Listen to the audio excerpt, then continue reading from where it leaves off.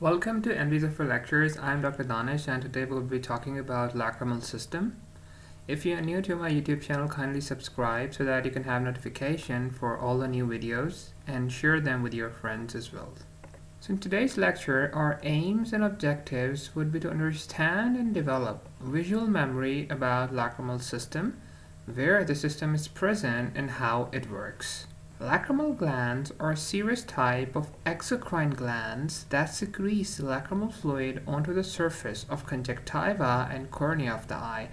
Lacrimal fluid acts to clean, nourish, and lubricate the eyes, and when it is formed in excess, it forms tears. Now we will talk about the anatomical location. Lacrimal gland is located anteriorly in the superolateral aspect of the orbit, which is this part within the lacrimal fossa. Now this fossa, or the place where the lacrimal gland is present, is actually a depression in the orbital plate of the frontal bone.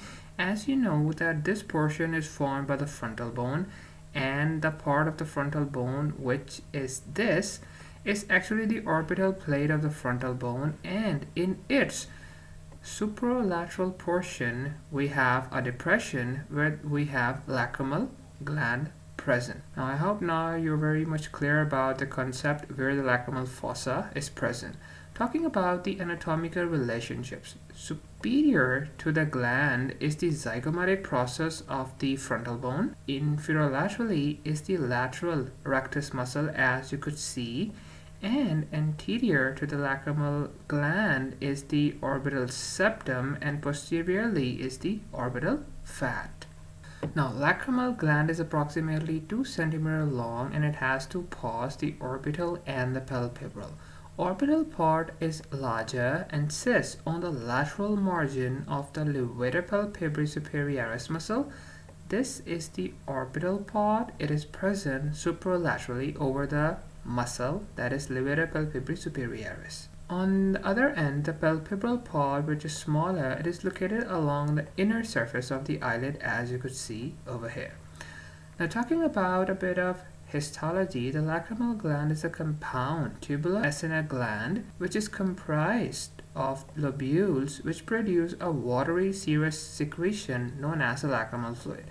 Now the lacrimal fluid produced by this gland, it is secreted into the excretory ducts which empties into the superior conjunctival fornix. Now come to the diagram. These are the ducts which produce lacrimal fluid into this part, and this part of the eye is the superior conjunctival fornix.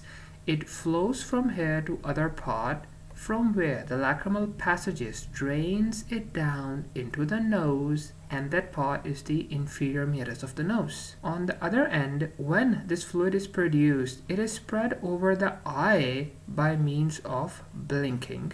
This is the orbital part. This is the palpebral part. These are the ducts from where the lacrimal fluid is entered into the superior conjunctival fornix, and from here, by means of blinking, it goes to this part, which is the medial canthus, and from here, lacrimal passages drains it down to the nose through inferior meatus. Now talking about the lacrimal apparatus. Lacrimal apparatus is the system responsible for the drainage of the lacrimal fluid. Lacrimal fluid is produced by the lacrimal gland. It is drained by the lacrimal apparatus. Now after secretion, the lacrimal fluid circulates across the eye and accumulates into the lacrimal lake, and this is the medial canthus of the eye. From here, it drains down into the lacrimal sac via a series of canals, puncties, which goes into vertical and horizontal canaliculi, the common canalicular duct, which opens into the lacrimal sac. Now this lacrimal sac drains down, or actually narrows down, into the nasolacrimal duct. The nasolacrimal duct at its end has a valve known as the valve of Hessner. Its importance will be discussed in the clinical pathology of nasolacrimal duct. Now coming to the text, lacrimal sac is present in the groove of the lacrimal bone and the frontal process of maxilla, and rest of this I have already explained. Now talking about the arterial supply, it is the lacrimal artery, which is derived from the ophthalmic artery, which is a branch of internal carotid. Venous drainage is through the superior ophthalmic vein and ultimately enters into the cavernous sinus. Lymphatic drainage is through the superficial parotid lymph nodes. So three things to remember: arterial supply, lacrimal artery; venous drainage through superior ophthalmic vein; and lymphatic drainage through superficial parotid lymph nodes. Now further talking about the innervation, the sensory innervation to the lacrimal gland is through lacrimal nerve, which is a branch of ophthalmic nerve. Lacrimal gland also receives autonomic nerve fibers from parasympathetic and sympathetic nervous system. Parasympathetic preganglionic fibers are carried in the greater petrosal nerve, the branch of facial nerve, and then the nerve of pterygoid canal before synapsing at the pterygopalatine ganglion. From here, the postganglionic fibers travel along the maxillary nerve and finally the zygomatic nerve. Now, stimulation by the parasympathetic nervous system will cause fluid secretion from the lacrimal gland. Now the sympathetic fibers originate from the superior cervical ganglion and are carried by the internal carotid plexus and deep petrosal fibers.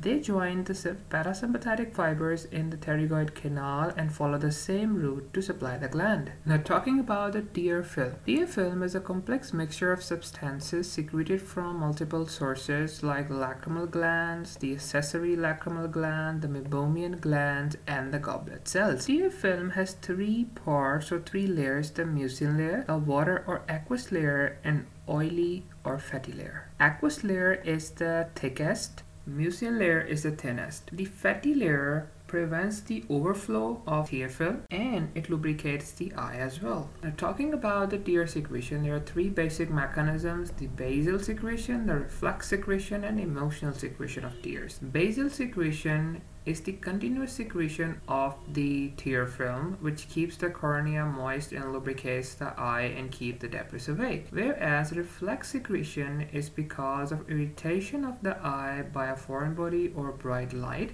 and these reflex tears attempt to wash out the irritant and they are produced by the main lacrimal gland. However, the basal secretion is by the accessory lacrimal glands. On the other end, the emotional secretion is associated with the emotions of anger or joy, and they're also associated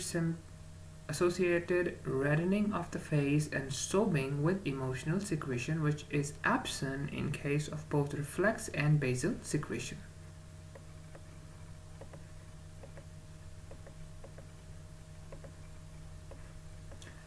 Now the functions of tear film include: they maintain the optical stability, they serve as a lubricant, has antibacterial action, removes debris, and provide oxygen to the eye.